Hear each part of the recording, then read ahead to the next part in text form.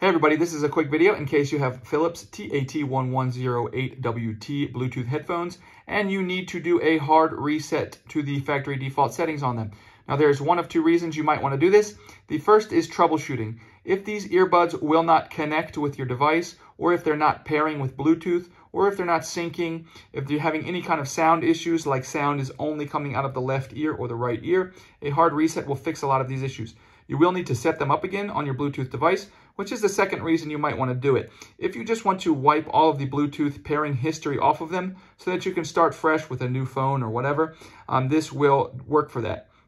So the first thing you want to do is go ahead and put them in the case and then go to whatever device you've had them paired with and turn the Bluetooth off and have them forget these earbuds.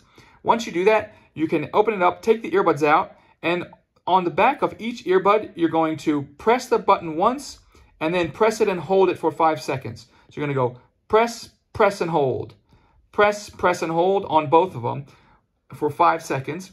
Once you do that, you can put the earbuds back in the case, close the case, open the case, take them out, and pair them as a new set of earbuds.